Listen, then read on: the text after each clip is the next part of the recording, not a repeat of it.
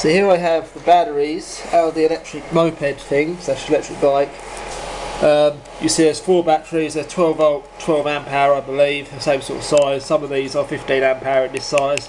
It's Chinese writing on the side so I can't see what amp hour they are, but I'm assuming they're 12 amp hour.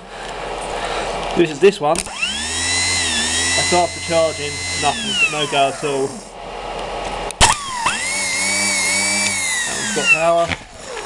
I could show on the meter, but this is more audible.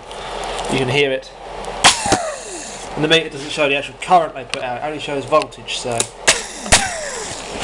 As you can see, those 3 have power. That one is completely dead. And if you look at it, I've just pulled it out, it gets slightly warm in charging. Someone's dropped it at some stage and it's obviously damaged, short-circuited that cell. That cell's warm to the touch and that's why that battery is dead. So you just whack a new one of these in here and away you go. I might see if I can find one. If not, you know, the next user could put them in, or we could run lipos